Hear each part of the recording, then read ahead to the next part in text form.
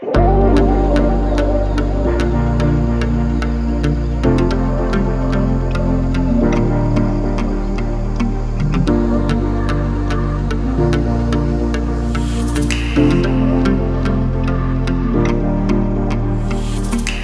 team, Ben here from Built to Fish TV, and welcome to this Daiwa Angler Talk presented by Daiwa New Zealand. Now, over the last week or so, Daiwa asked you guys to submit some questions around southern bluefin tuna fishing. We've had a really great response, and hopefully today I can answer some of those questions for you guys, and hopefully it'll result in you guys catching more tuna. The southern bluefin tuna fishery in New Zealand has really exploded in popularity in the last few years. It's only really been a recreational fishery for 5 or 6 years. Our mates over in the commercial longline fleet started sharing a little bit of information. They let us know that those migratory bluefin tuna actually come a little closer to the coast than we previously thought, and it's really opened up an amazing winter game fishery that we're really excited about.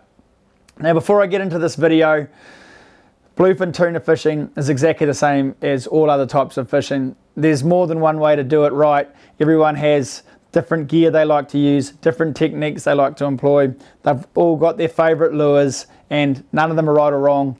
All I can talk to is the things I've done that have helped me to have some success, and hopefully I can share them with you and they'll help you have some success. Now, one of the first questions everyone asks is, what is the optimum trolling speed for bluefin tuna? When I'm marlin fishing, I have a very specific RPM range. On my boat, which is a 750 Surtees Game Fisher, I've got a 250 horsepower, four-stroke Honda, and I troll at 2,250 RPM. On a calm day with no current, that results in a boat speed of about 6.7 to 7.3 knots. Obviously, if I turn into a current or go down current, or turn into a sea or go down sea, my boat speed's going to change. But if I look back at my lures, they're still working, and I know that at that RPM, I've got good harmonics, my lures work well, I raise marlin, and I ultimately catch marlin. When I'm bluefin tuna fishing, I try and troll faster. I haven't got the same experience, and I haven't got the same confidence in my systems because I haven't caught as many bluefin tuna.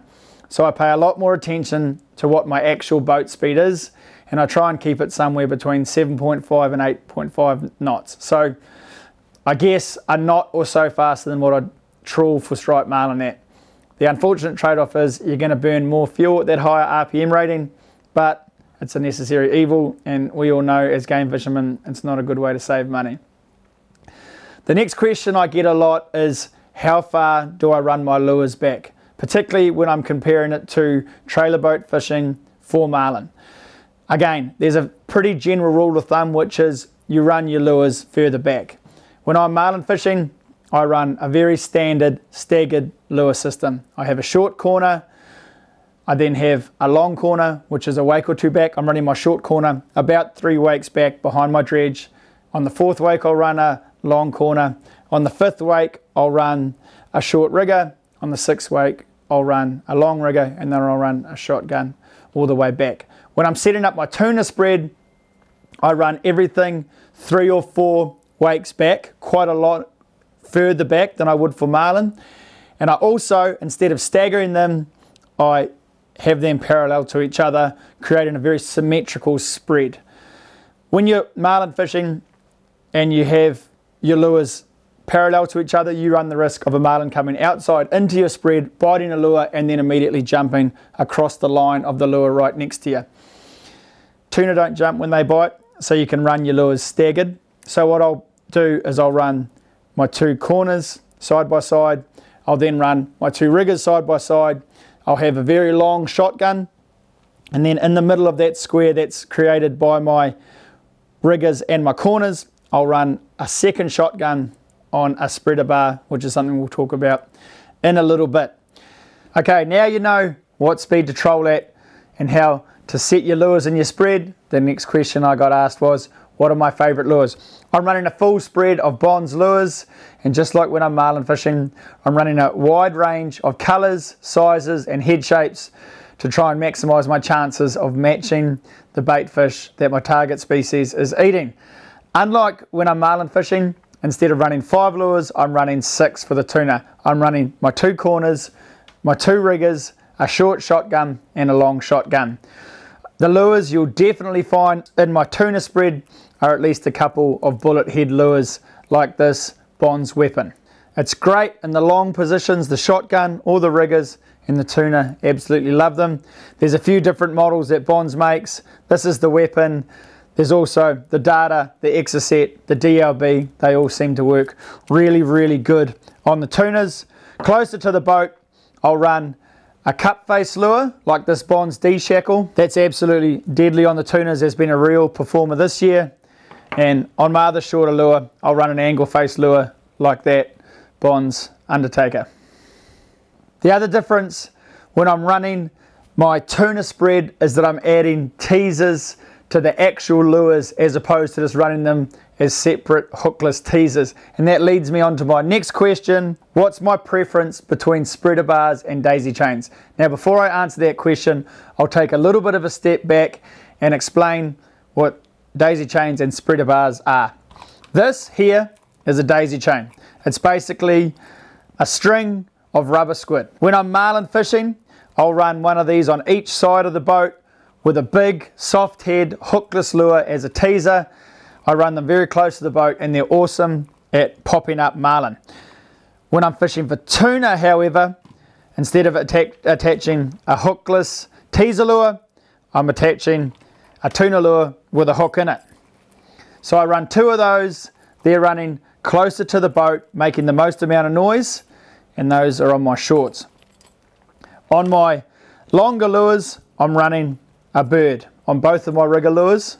I run that on my longer lures and that skips along the surface, makes a nice amount of noise, and again, the tuna really love that.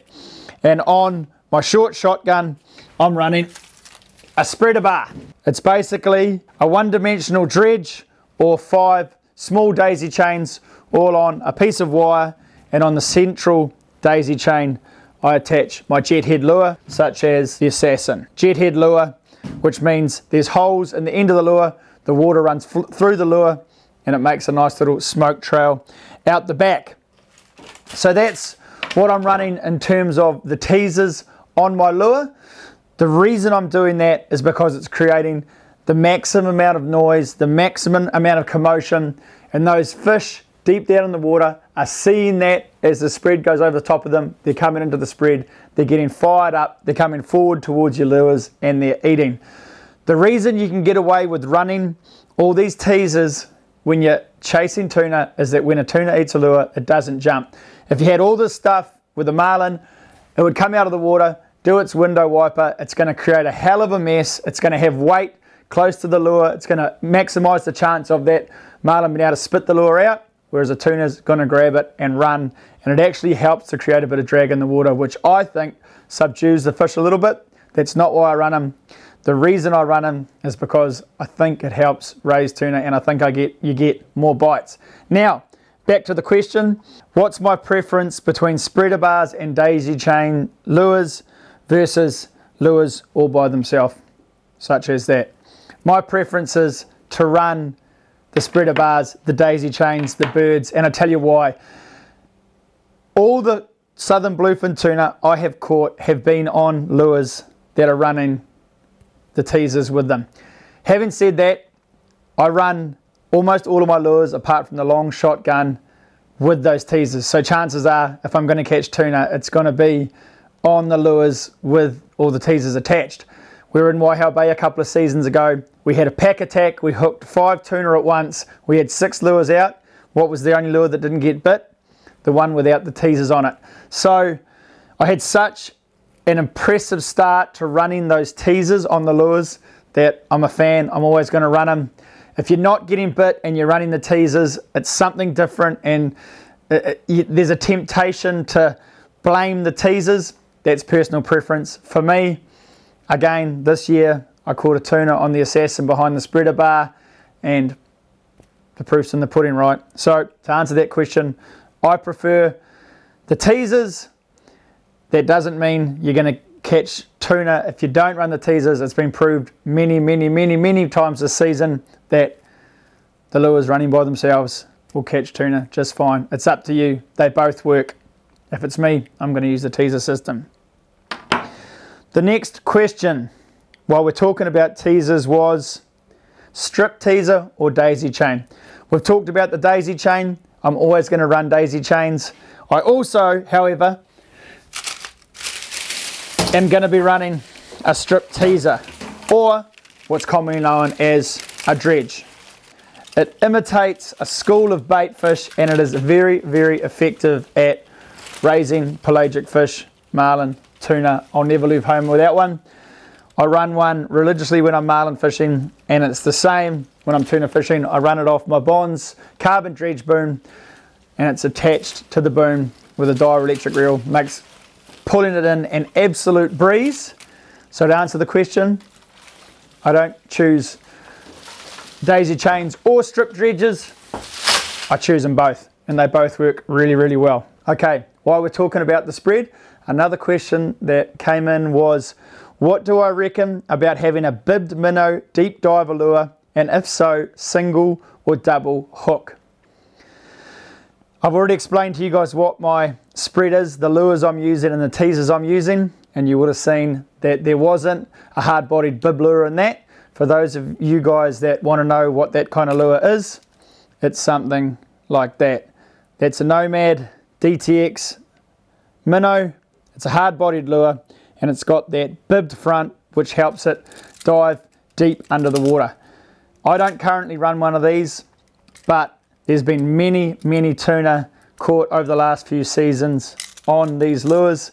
I personally haven't had any success on it, but it's been proven that these are a very effective lure at catching tuna. They're good in the fact that they'll target a deeper part of the water column. So on those days where the fish are feeding a little bit deeper, adding a bib lure into your spread could be a good way, and it could be the difference. If I was running one, I'd run it the same as that. I'd have 2 hooks on it. And the good thing about these lures, and the same with my normal skirted lures, is that the hooks are nice and close together. Tuna generally go for the head of a bait fish, and if they come at a lure like that with their big mouths, hopefully they'll get both those hooks in their mouth, and you'll have a way better chance of landing the fish. Okay, now that we've talked about the spread, the next question I got asked was more about the gear we're using. The question was, what is the minimum rod and reel combo you can use when you're targeting southern bluefin tuna? They want to know about drags, and they want to know about spool capacity. Most guys are using their marlin gear for bluefin tuna fishing, whether that's a 130 wide, an 80 wide, a 50 wide, a 30 wide, whatever they're comfortable using, and that's totally fine. They work really well. What I've been using, both for my marlin and now for my bluefin tuna fishing, is this Daiwa Saltiga lever drag 60. It's a 25 size reel. It's got 25 kilos of drag. It's nice and light. It's really fun to use. And on here I can fit 600 meters of 60-pound hollow and about 60 or 70 meters of 37 kilo Varivis mono top shot. And then on top of that, I've got a 250-pound wind-on leader. I've found these setups to be extremely capable at catching marlin, now at catching tuna. They're really fun to use, and I've found that 700 meters or so is more than enough line capacity to deal with all the fish I've caught so far. Having said that, most of the time you're targeting southern bluefin tuna, you're going to find yourself in depths of 1,000 meters or more. Whereas when I'm striped marlin fishing off the west coast, I'm anywhere from 50 meters to 100 meters, there or thereabouts. So if your tuna, when you're using these smaller reels with a reduced line capacity, decides to do a run to the bottom in 1,000 meters, you're not going to have enough line. You don't want to get into a tug of war with the bluefin tuna where you're trying to outmuscle it. Just like marlin, drag control is the key during the fight, and less is sometimes best. And what I mean by that is sometimes subtle drag control, backing off on the drag, can change a fish's mind during the fight. It's not something I can teach you on a video, it's something that you'll learn with experience, but it's just worth keeping in mind that drag control, changing something during the fight. backing off the drag, changing your boat position, sometimes driving away from the fish, sometimes driving on top of the fish, sometimes cranking the drag all the way up and then backing it off, are little things you can do to change a fish's mind during the fight. You don't want to get into a tug of war with a 100-kilo bluefin tuna. Just like a lot of other species, the harder you pull, the harder they pull back. Sometimes when you back off, they'll back off. It's worth remembering that. Personally, I think these lever drag 60s are a fantastic reel. I've really enjoyed using them and I'd recommend them for your bluefin tuna setups. They're a lot of fun. One of you guys asked about why Howe Bay being such a popular area to target the southern bluefin tuna. If you're based in Auckland, where is the nearest hunting ground that regularly produces southern bluefin tuna, and can you go west from the Manukau Bar? So that's kind of two questions. I guess the closest place for you guys to target bluefin tuna in terms of proximity to a boat ramp would be somewhere like out the back of Great Barrier Island. In terms of driving, I would probably suggest later on in the run, when the fish are coming closer off the back of the Aldermans, off the Coromandel Peninsula, then that's probably a pretty good bet. The closest they get to the coast is Waiho Bay, hence why it's so popular. I guess it's up to you how much you want to spend towing your boat, how much you want to spend driving your boat. That's personal choice. The question about the Manukau, I've been told that commercial longliners catch them all the way from Fiordland, up off Nelson, off New Plymouth, then up off Raglan and the Kaipara and onwards. So yes, the tuna are off the west coast, the Manukau. However, the problem there is how much further you've got to go to get them. The 1,000-metre line is at least 50 nautical miles, probably further. There's a lot less boat traffic out there. There's not much information sharing. Go on, go give it a go. I'd love to know that off my beloved west coast, recreational guys can go and catch southern bluefin tuna. They will be there. The question is, can we find them? Next question was, when are the best bite times?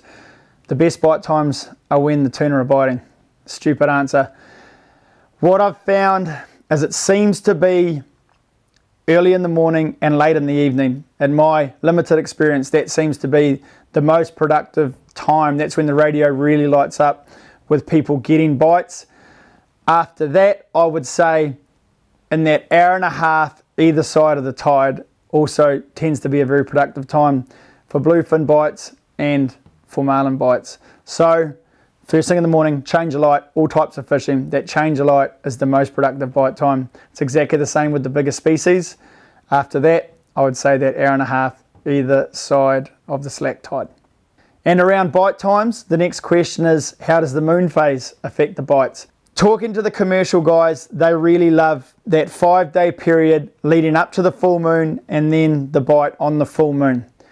In a perfect world, that's when you're going to go and target your bluefin tuna. This year I got told by a couple of mates, don't bother going fishing. It's the wrong moon phase. There was a nice little weather window. A bunch of people went fishing and they all caught fish.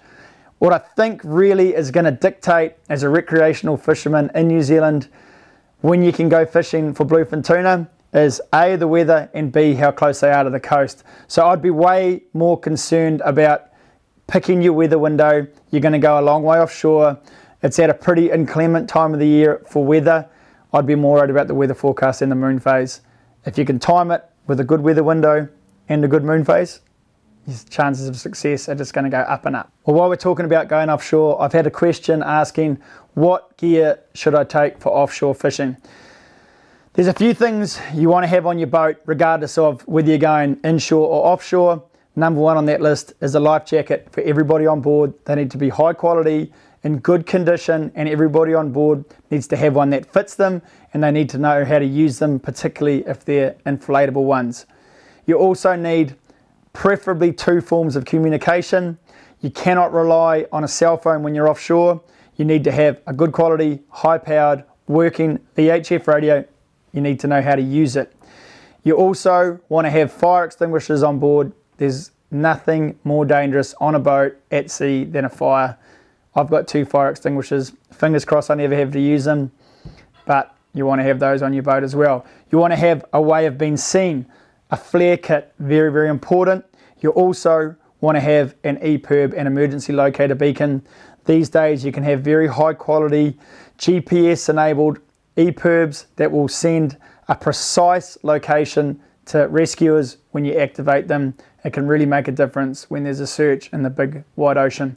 There's a bunch of other stuff you can add to your boat, some spares, a basic toolkit, lots of food and drink, sunscreen, manual bilge pumps, but communication, fire extinguishers, life jackets, flares and a VHF radio are the real important ones. You've got to have them if you're going on an offshore fishing adventure. Okay, so the next question I got was around using your sounder to find fish. The question was, are you looking for the tuna on the sounder? And if so, what settings are best? Well, I jumped on my boat and I filmed a wee video showing you what settings I used. But just to give a recap, what I'm doing is I'm setting up my screen in a custom combo with all the information I want to see when I'm game fishing. I'll have my sonar, which will be split into a range of 150 meters, and then the top 50 meters, I'll have my chart, and then I'll have a graph showing the water temperature. When I'm setting up my sonar, I am looking for tuna. The best settings I've found for doing that are setting my range to 150 meters. So I go into my sonar settings, I go to the range function, and I set my range at 150 meters. When you're in really deep water and your sonar is trying to find the bottom the whole time, it sacrifices the image you get in that area, particularly if you're in very deep water. So what if you set the range as opposed to the zoom to 150 meters, your sonar is concentrating only in that top 150 meters of the water column, which is where the pelagic fish you're targeting are going to be. Then I set my screen up, once I've set the range, to a split zoom, and on the second screen I'll zoom in to the top 50 meters, so then I can see the fish that really we're targeting. It's nice to have that other 150 meter range so you can see if there's any big bait schools. I don't want to miss anything there, but in reality what I'm really interested in is that top 50 meters. What I'll then do is I'll go to my echo stretch function and I'll increase the echo stretch. That will stretch out the returns I'm getting on my sonar. It'll make an individual fish stand out more, particularly if they're fast moving fish like tuna. And then the final thing I'll do is I'll manually adjust the gain up as high as I can till there's just enough clutter that I can see I'm not going to miss anything. You'll see if you crank your gain manually all the way up, your screen will get a lot of clutter in it. It'll be just about unreadable.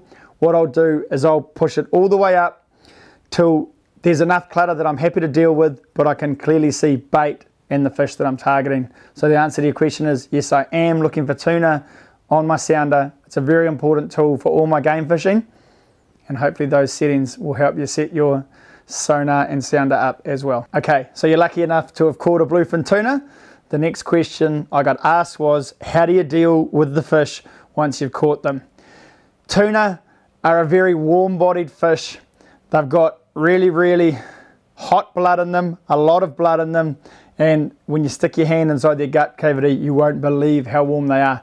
It's really crucial once you catch that fish to get all the blood out of it, to get the gills and the guts out of it as quick as you can, and to pack it on ice. What you'll find when you gaff that fish, particularly if you gaff it around the head or gill area, which is a really good idea because you don't damage any of the flesh, it'll bleed a lot of its blood out right there in the water. Once you've got it on board, put a small nick upwards along its lateral line, get any excess blood out of there, get your wash down hose, flush it out, then open up its gill area. You'll see a membrane there attaching its gills to its body.